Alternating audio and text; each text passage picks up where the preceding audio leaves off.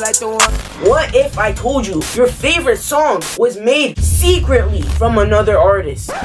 What the fuck? I'm gonna expose a bunch of rap songs that are either partially made by other rappers or fully made by other rappers. So how I thought of this idea is pretty crazy. So I was looking on Genius, and I was looking at YoungBoy's song, and I scrolled all the way down, and I saw Written By, and I was like, whoa, wait. So basically it tells you if a rapper wrote 1% of the song or 100% of the song, or the ghostwriter could have wrote like 20%, but it's up to us to figure out.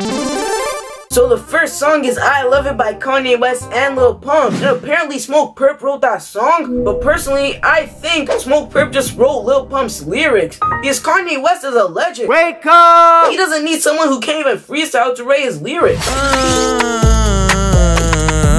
Cut the shit the f off! What is it? But what is he doing? I don't know. I really don't know. Yeah. Lil Pump and Smoove are basically the same rapper. Yep. They're both like twins. And I even saw a clip of Smoove saying he wrote most of the lyrics. Yeah, the I Love It shit, like, I wrote that shit. You wrote it? Yeah.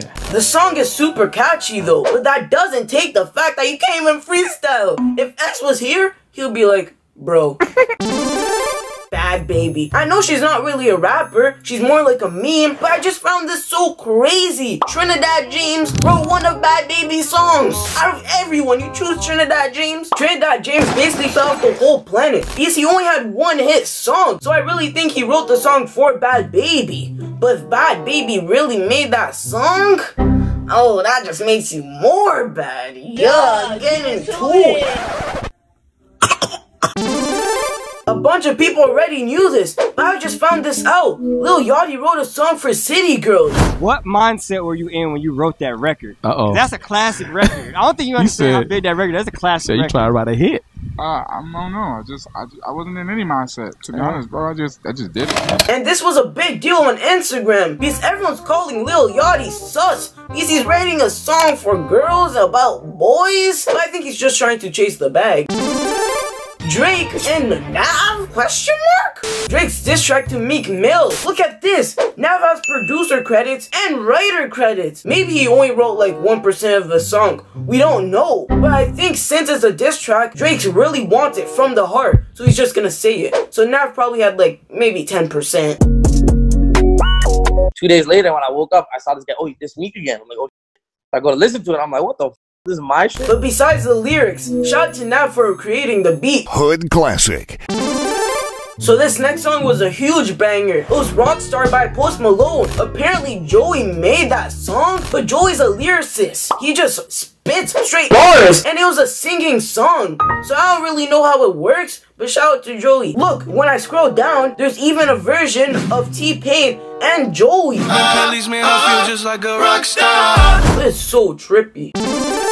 So this next song is trippy, bro. It's GOOBA from 6ix9ine. Apparently it has writing credits from Truffy or Triffy. Who? I don't really know how to say it. 12 seconds later. Triffy or Triffy, let's just call him Drew. He was on one of 6ix9ine's songs, I forgot what it's called, but it was fire, bro. This guy was spitting. But I think Drew is one of 6ix9ine's ghostwriters, because if you go to his most recent album, Drew's name is all over the song. Since his name is everywhere, why would they call him back if he's only rating 2%? He's probably rating like 80% or 70 or something. And it's funny how 6ix9ine keeps bragging about all those hits. These shits just keep coming. You see the fucking bombs? And it's 3 times platinum, but you know what I'm saying? This one just came in 2 times platinum.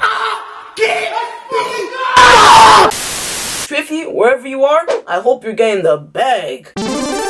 You remember that hit Unforgettable from French and Sway Lee? Yep. Apparently, The Weeknd has writing credits for it. I don't even know what part he wrote because it just doesn't come into my ear or something. Later. If you guys want me to search up some more songs, comment down below. But anyways, guys, if you enjoyed the video, please smash the like button and subscribe. And don't forget to turn on post notifications. Toodles!